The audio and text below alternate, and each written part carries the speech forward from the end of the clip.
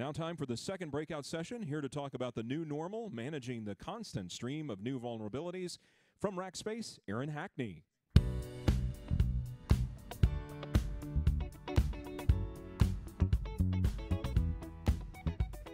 Hey, how's it going? Hey, thank you for coming. I know it's getting late in the afternoon, so the attention span's kind of shortened, and I apologize for that. As a guy who comes to these conferences all the time, I get that. My name is Aaron Hackney. I'm a principal architect for Rackspace. I work in the network security department, so I deal primarily with firewalls and load balancers. I have around 22,000 firewalls that I keep track of, and a good probably in the 5,000 number of load balancers that we keep track of.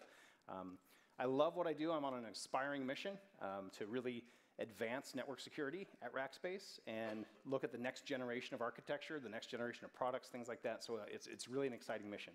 And so they let me out of my hidey hole to come out and talk to customers, which doesn't happen very often because, at the end of the day, I'm a guy who sits down and does techie stuff. Quick preface to my talk here.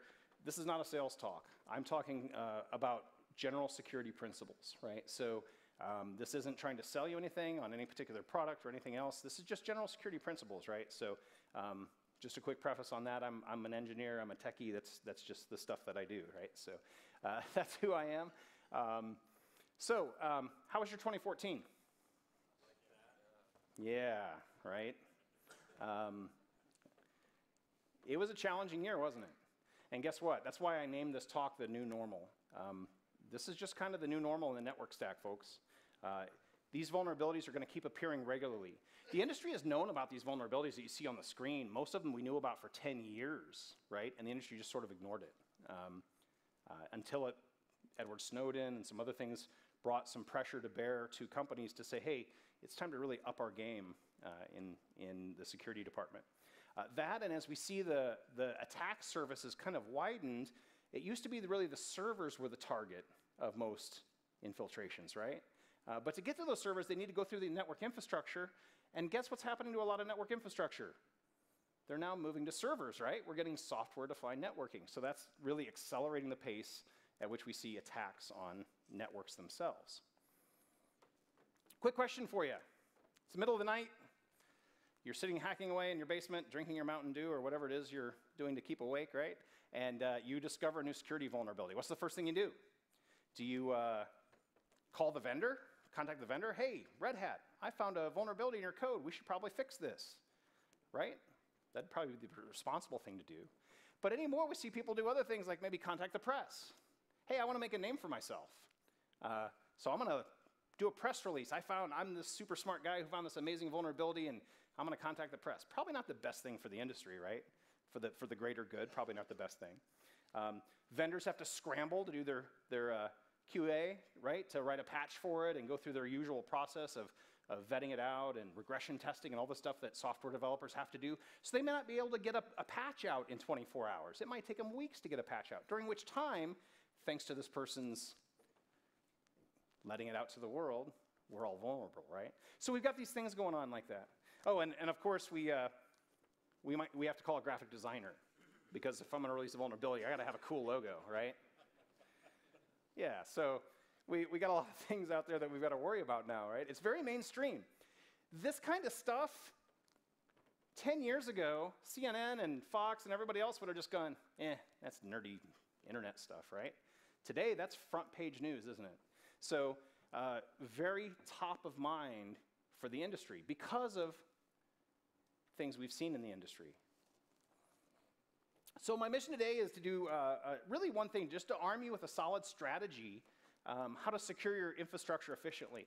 And to that end, again, we're not here to scare you, and it can be really overwhelming, right? So it's 2 a.m. and you get that phone call, hey, we just discovered somebody on our network, or multiple somebodies on our network. What do we do, right? What's our playbook? It can really feel overwhelming. So what I want to talk to you to do, of course, you've got Rackspace as a partner to help you out, but also you've got some other things that you have to deal with that Rackspace can't, right? Talk to your customers, do triage on your end, things like that. So we want to try to give you kind of an overview of how we might attack this, right? Some of you that have been in the security industry for a while, this is probably old hat, so that you won't find this very exciting. but it may be just justification and reinforcement of what you've been saying for years, right? Anybody ever seen the TED Talk that Bruce Shiner did? Really great TED Talk if you can look it up. He's a really interesting guy. He does a security blog, and his security blog is usually really good, very relevant, top-of-mind stuff. And he talks about this thing called cognitive dissonance. And cognitive dissonance is just a fancy way of saying, hey, does what I feel reflect reality, what really is? And when that's out of whack, when what I feel doesn't reflect reality, that's cognitive dissonance. And when there is cognitive dissonance, I typically don't make very good decisions, right? And during a security incident, we have to make good decisions, don't we? Well, let me give you an example of some cognitive dissonance. So let's just say we've got a mother, right? A newborn. They're in the maternity ward. The baby was just born, and the mother's got that baby in her arms, right? And just an amazing moment. And so a couple hours later, the doctors are ready to do what doctors do with newborns. So I guess they take them away and change the oil and check the fluids. I don't know what they do. But they've got to do something with the baby, right? They're doctors, and they got to do what doctors do. What we find is, what the doctors found were that the mothers don't want to give that baby up because they have this real fear, this feeling that, hey, I hear babies are stolen out of hospitals all the time, and my baby could get stolen. Well, the reality is, in the United States, that almost has never happened, right? It's extremely, extremely, extremely rare circumstance, and it's usually some family thing. It's probably not going to happen. But to give that mother a security blanket and make their job easier, they RFID banned the baby, and they put RFID monitors around the maternity ward. So if that baby leaves the maternity ward, the alarms go off, and they immediately pounce on and get the baby back, right? So there's a case of cognitive dissonance. She felt insecure, but she was surrounded by a group of caretakers and was probably extremely secure. So there's where a case where a feeling didn't match reality. Now let me give you a different one. How about this one? Anybody here ever been to Black Hat in Las Vegas? DEF CON? Ever heard of it? DEF CON? So DEF CON is this, if you haven't, it's a hacker conference. It's a Black Hat hacker conference. They are going to break into whatever you bring on site. So if you walk in with your company cell phone and your company laptop and you expect to feel safe, that's probably not the feeling you're going to have, is it?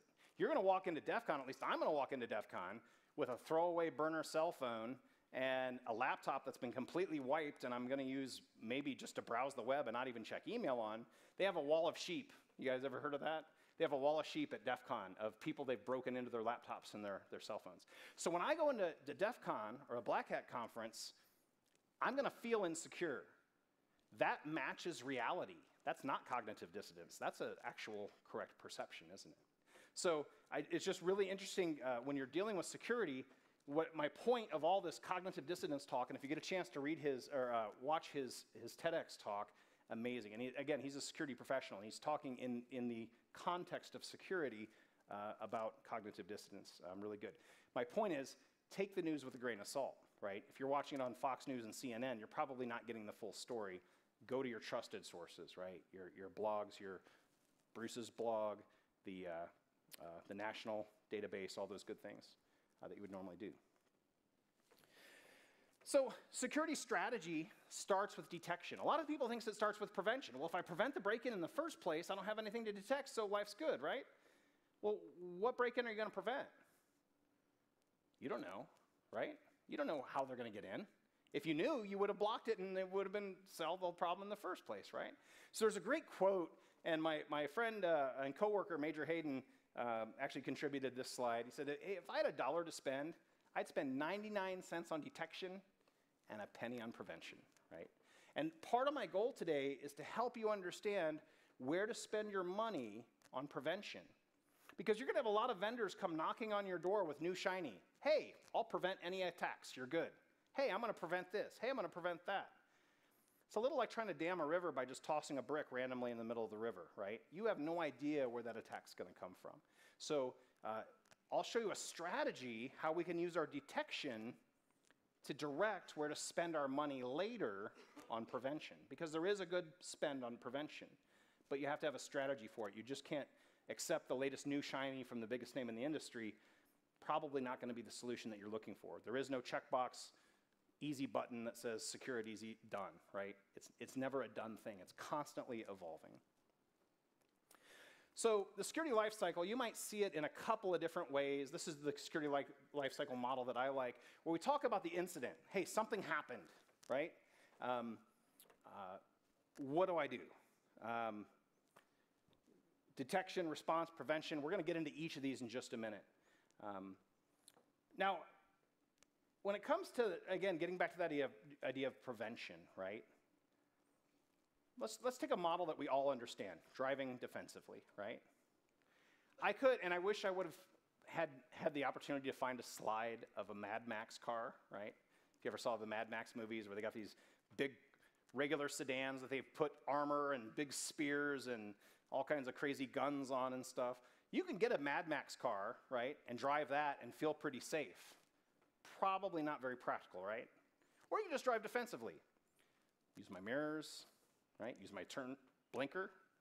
I know I've driven in Dallas a few times. I know the blinker isn't come on most cars here. But do all the usual best practices driving, right? If you follow the best practices, you're probably going to be a lot safer than somebody who doesn't. And again, the goal is to give you some focus on where to spend that prevention. So keep this life cycle in mind as we go through the next few minutes here. Detection 101 here. I've got one that's free. Logging is free. All your devices log, right?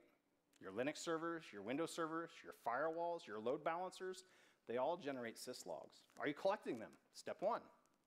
Are you storing them somewhere? You can do it with a simple syslog server that's free on a Linux box. You can do it with a more advanced appliance, like our partners out here, AlertLogic, have a log manager device you can get. How are you collecting those logs? Are you collecting those logs? It's really important. What are you doing with those logs once you've collected them, right?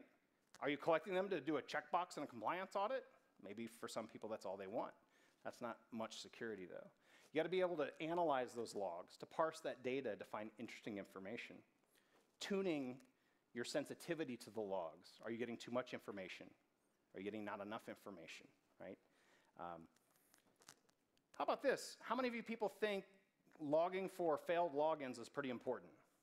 So somebody tried to log in and the login failed. Yeah, that's pretty important, right?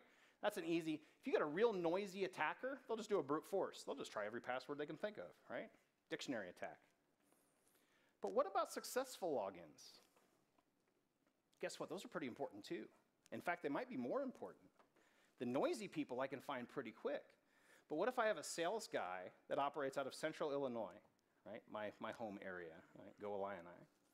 And you've got a salesperson that operates out of Illinois, and he connects every day and does his thing in his region there in the Midwest. And then you notice in your logs there's a successful connection attempt from that salesperson in Zurich. The IP address he's sourcing from is from Zurich. Red flag. Hey, it was a successful login attempt, right? But where did that successful login attempt come from? So those are the kinds of things what I mean when I say you need to look at the logs, you need to have an in-depth understanding of what you're logging, and you need a way to parse through that. Now that's a lot of information to go through. One of the strategies you can do, because if you've got a large environment, I have customers at Rackspace that have hundreds and hundreds of servers in their environment. All of those things generating logs, that's a lot of data to sift through. So you can do some scripting. You can buy an appliance like the Log Manager or some other advanced appliance that can do some filtering and some analytics. You can buy some software to do some analytics. You can even just do something as simple as trending.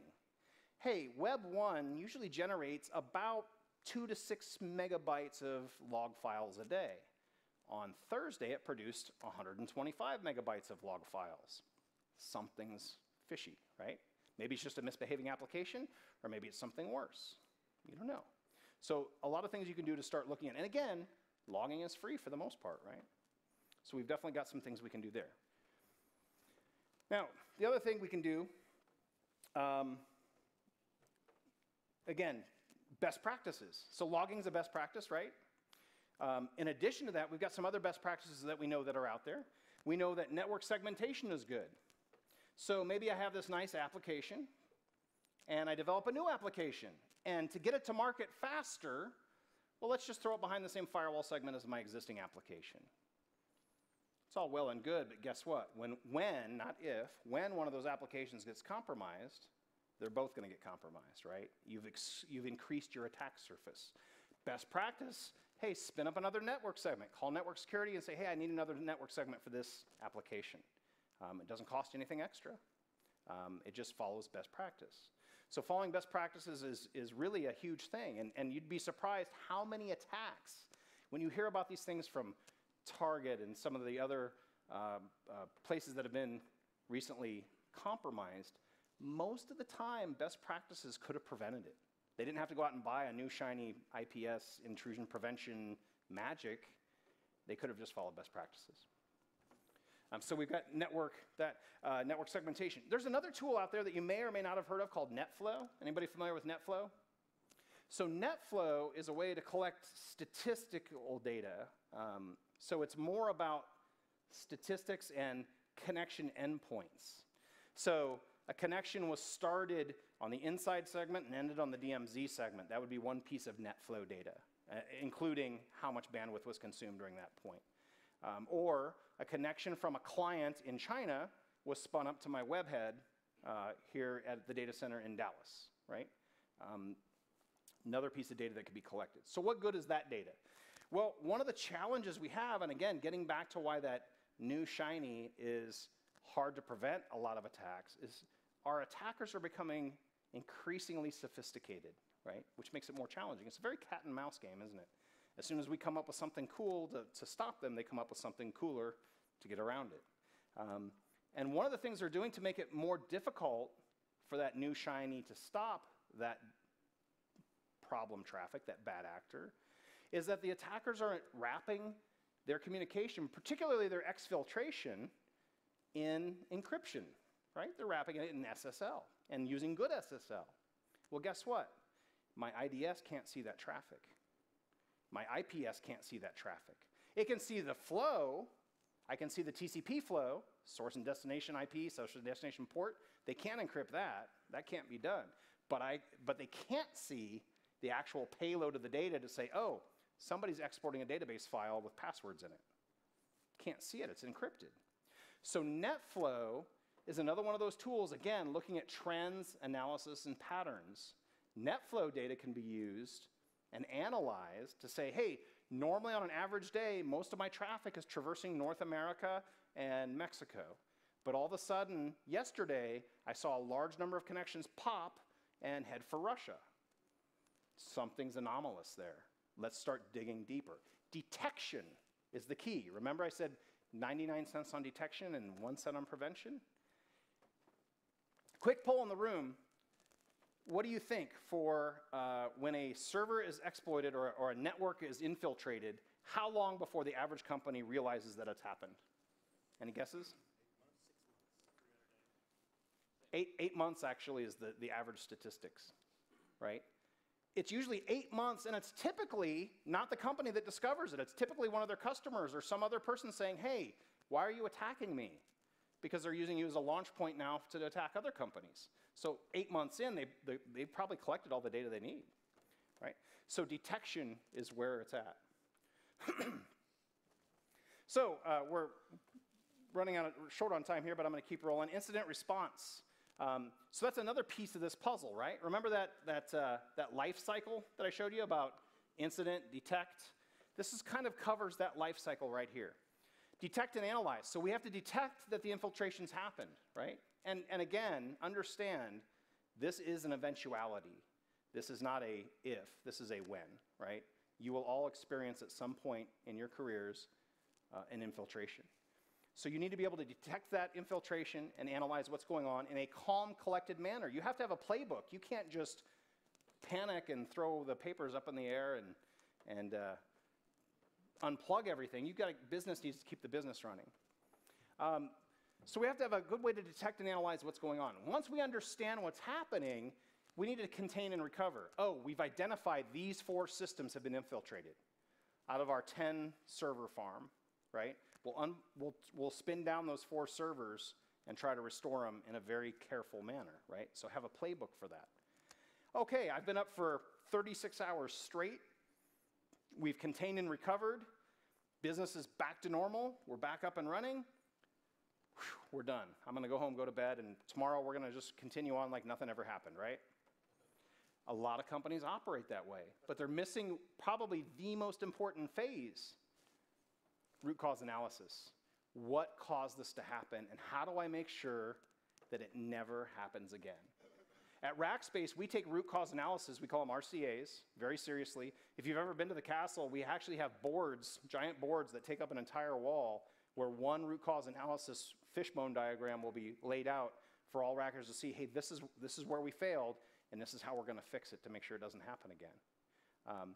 And so those RCAs, now these RCAs probably aren't security related, they're typically more operational, right? We took down an environment or something happened, but how do we make sure it never happens again? That turns into, how do I spend money? What prevention device could I employ to stop this from ever happening again? Remember, I promised to tell you a way to figure out where to spend your money on prevention? This is where you spend the 1 penny of prevention. This tells you where to spend that penny. It gives you a very focused target for your spend, which is obviously really important.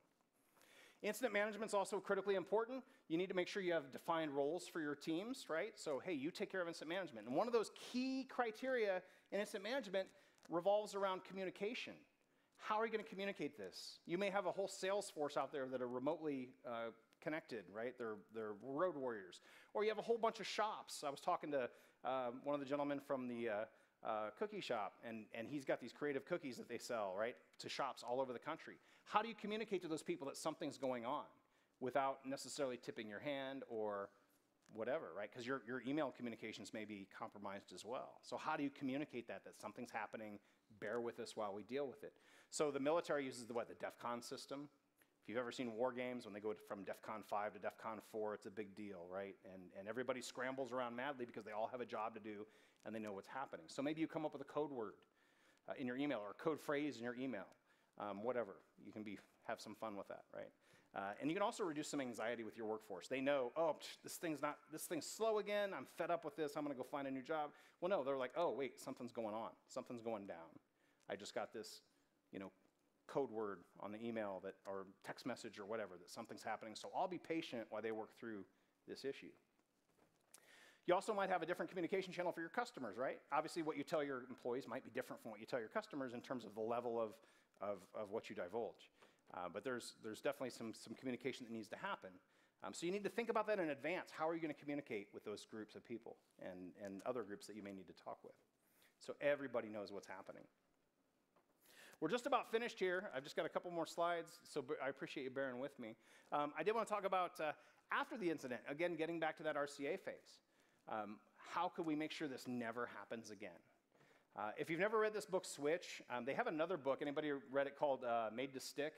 Really, really entertaining book. These guys have a wonderful writing style. They're two brothers. And they talk about organizational changes. It's really the book written about network security. They just didn't know they were writing about network security. So highly recommend that book.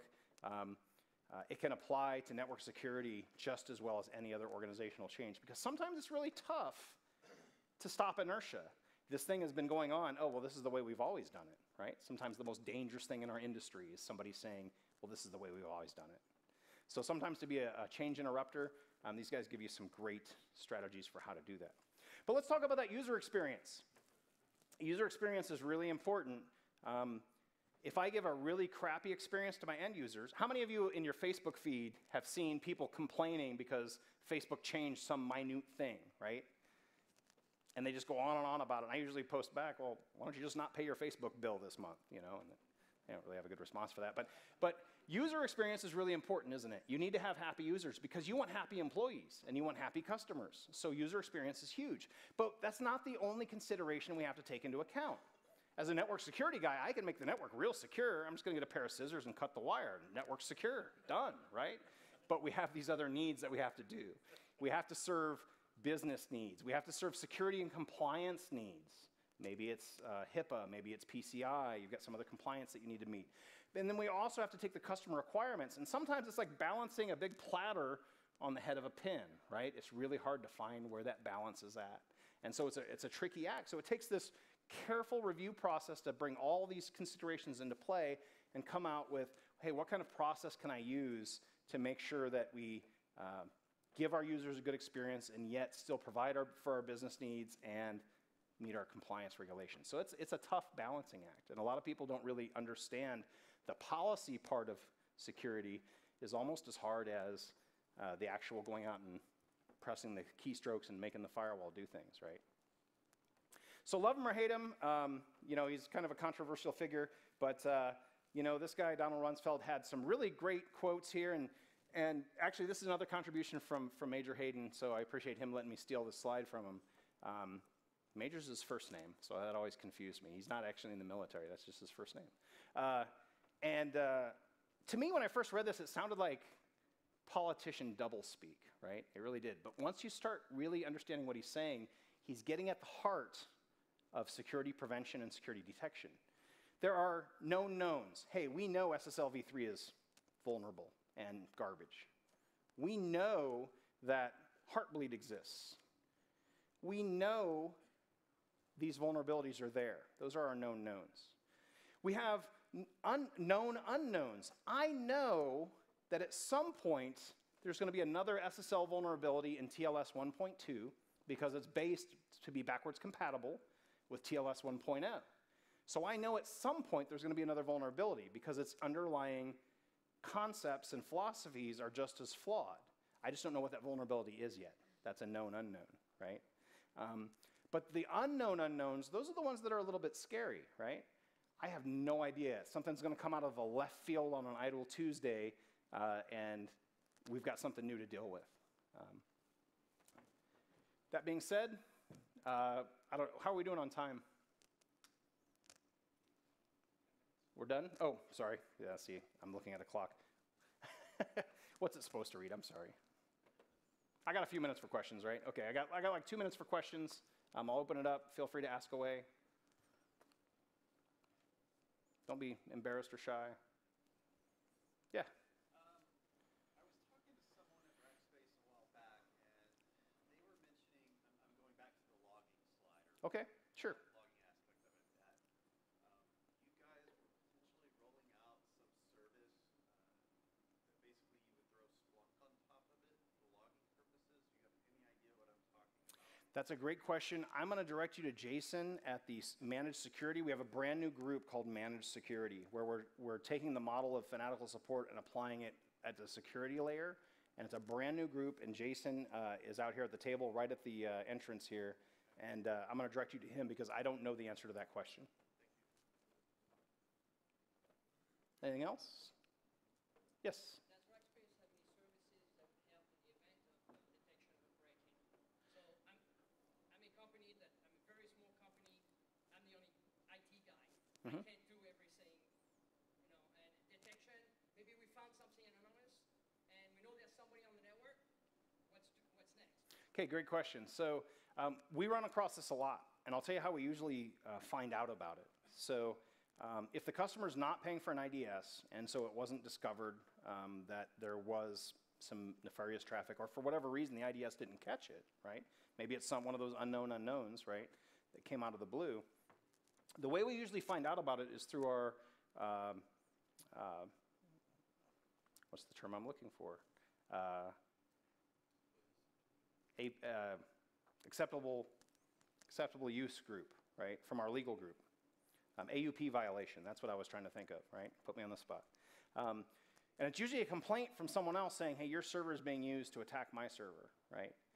In those circumstances, we do come help you, right? So number one, we'll try to take the affected server down out of rotation and obviously contact the customer right away and work with you to restore that service. And then try to identify how they got in. If it's a well-known supported service that we offer, right? So if it's like Apache, IIS, common exploit, we'll work with you to try to get around that patch, right? And get that fixed. If it's some custom application, like, hey, it's a particular WordPress plugin, we may not be necessarily experts, but we have partners that we work with that we'll try to connect you with to make that happen. So we do as much as we can. Again, our server admins bend over backwards, particularly when there's something like that happens. They will bend over backwards to figure out how did this happen, how did they get in, what do we know about it. They'll start looking through the logs of the affected servers, things like that. Does that help?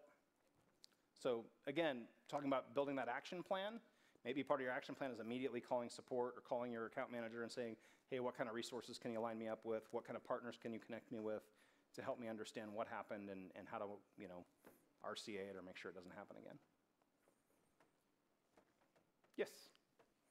The historical information that would indicate on any given group of servers where all of the best practices have been followed and they've been scanned and so on and so forth, what percentage of those end up with some sort of a vulnerability that's been plugged in there and unknown for a while? That's a great question. So his question was, I've got servers, we've followed best practices, we've been scanning them regularly, we've been doing the right thing, and yet we find an infiltration. And he's wondering, how often do we see that? Does that answer your question fairly? Is Peter in the room?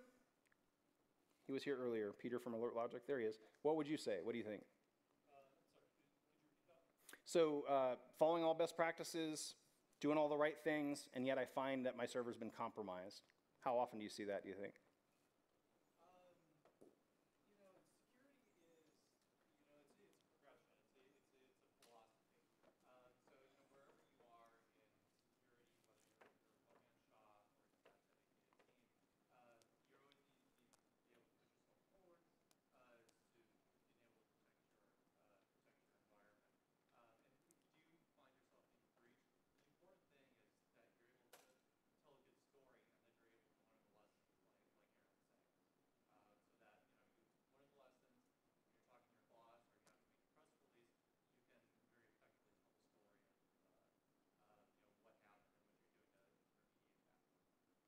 So we're on the communication piece, right? So you can communicate, hey, we were following best practices and this thing still happened, right?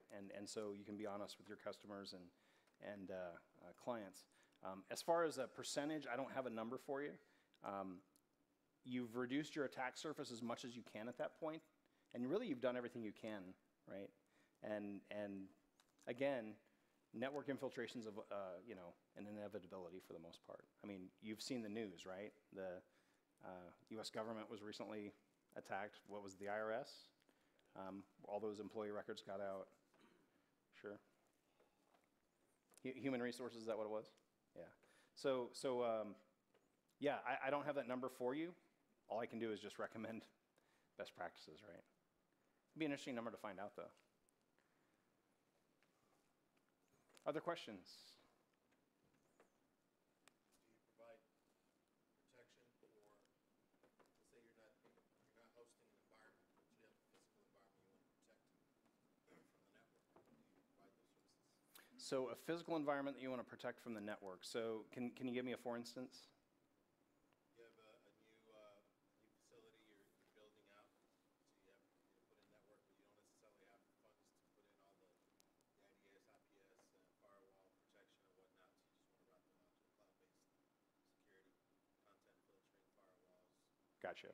Yeah, I believe with the Rat Connect Anywhere product, I don't know if you were here for Matt's session, the one before this, I believe Rat Connect Anywhere will enable us to do that. So where we can just basically make that remote data center an extension of your existing firewall environment, and we'll be able to IPS or IDS rather, all the traffic going in and out of that firewall connecting to that data center. So I think Rat Connect Anywhere is going to be the answer to that for a remote data center. Good question. That's a use case I hadn't thought of. Other questions?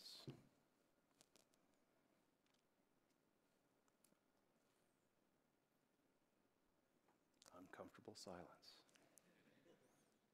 Well, thank you very much for your attention. I appreciate it. I'll be out in the hallway and I'll be at the cocktail hour afterwards, and I'll be glad to talk one-on-one about any of the NetSecI type load balancers, firewalls, those kinds of questions are kind of in my wheelhouse. I'm glad to connect you with other people if it's outside of my wheelhouse. So thanks a lot.